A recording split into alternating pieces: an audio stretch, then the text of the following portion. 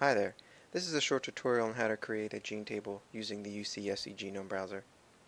This may be useful for you if you have a patient that has a microarray abnormality and you'd like to create a gene table in order to review the genes associated with that abnormality.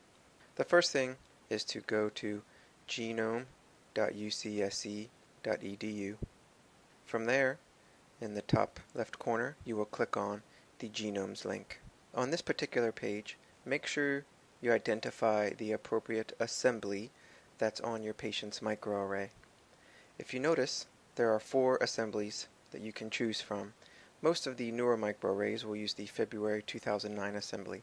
However, some of the older ones may use the March 2006 assembly. So just make sure you pay attention to what's on the report and choose the appropriate assembly. Another important thing to note is making sure you type in the position or search term appropriately. Typically what you do is you type in CHR for chromosome, and then the chromosome number, and then a colon, followed by the start position, and then a dash, and then a stop position. Once you have your terms in appropriately, then you click on the Submit button, and it should bring you to a page that looks like this. Now, your page may actually look a little different from this. My page is created based on saved settings that I have used previously. Yours may have a lot more information located in this white box here. Again, this is where your position for what your search terms were. This is the chromosome, showing the chromosome band location that's affected. If you look at this red box, this is what corresponds to your patient's microarray abnormality. A few other things to look at are the scale, just to show you how big of an area you're looking at, followed by the chromosomal base pair position, followed by the chromosomal band number, and then down here is all the genes. Now, if you scroll down, you will see that there are probably a lot of these tracks, they are called, that are open. And I would recommend closing all of them except for base position, and I would put that in the dense position, and then chromosome band, and I would pack that, and then the ref-seq genes, I would also pack that. Anything else that's open would look white like this, and then it may have some kind of term there. I would recommend just using the drop-down menu and hiding it, similar to this one. Then you can go over to the refresh button and hit refresh. Page should hopefully look like this. Across the top, you would then want to click on the Tables tab. All of these on this top row here should be the same. Next, under Group, use the drop-down menu and choose Gene and Gene Prediction Tracks. And then under Track, you want to choose ref-seq genes. If you go down below one line to Table, and then you want to choose ref gene. And then under Region, you want to make sure that you choose the position.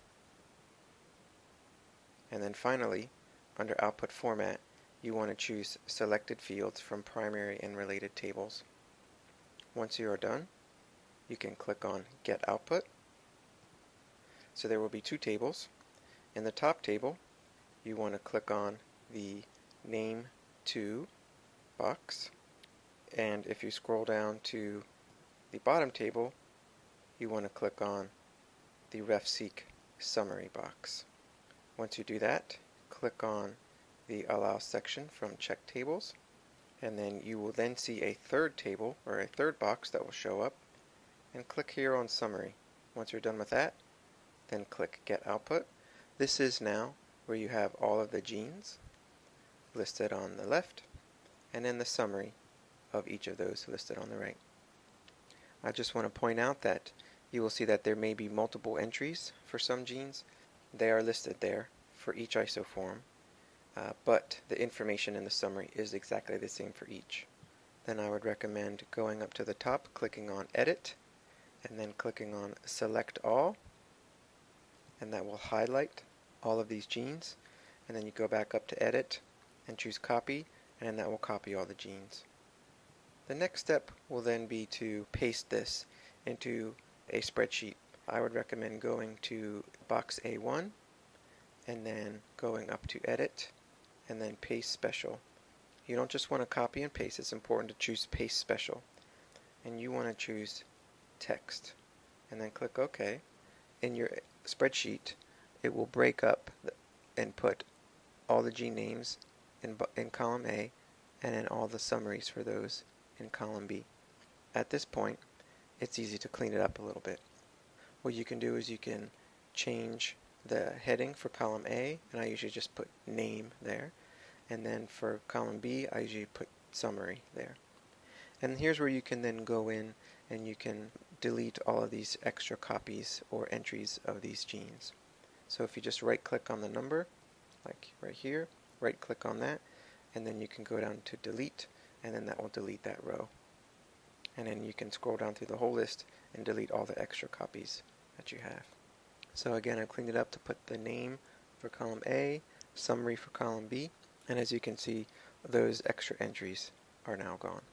I like to put this in landscape format, so if you go up to File and then Page Setup, if you click Page and then click Landscape and then OK, and then what I usually like to do then is take column B and make column B then the whole width of this to that page break. So if you basically grab it right about here and then drag it to the right, you can drag it all the way out to there. And then to make it look nicer, I like to wrap the text. And so if you right click up in this section and then go down to Format Cells, in this box choose Alignment and then choose Wrap Text and then click OK. And then once you do that, your text will now be nicely wrapped. You then go to column A, right click up here, go down to Format Cells, and under this box again go to Alignment, and I usually like to put this in a center and center format. Click OK. So you can see now that your gene names are nicely centered and your summaries are also nicely wrapped. In order to print this and make it look nice, I recommend clicking on File and then Page Setup, and then going to Sheet and then check Grid Lines. And that means then when it prints it, it will put the grid lines between all the boxes. And click OK. And this should make it easier for you to review the genes as well as their summaries. Hope this was helpful. Thank you.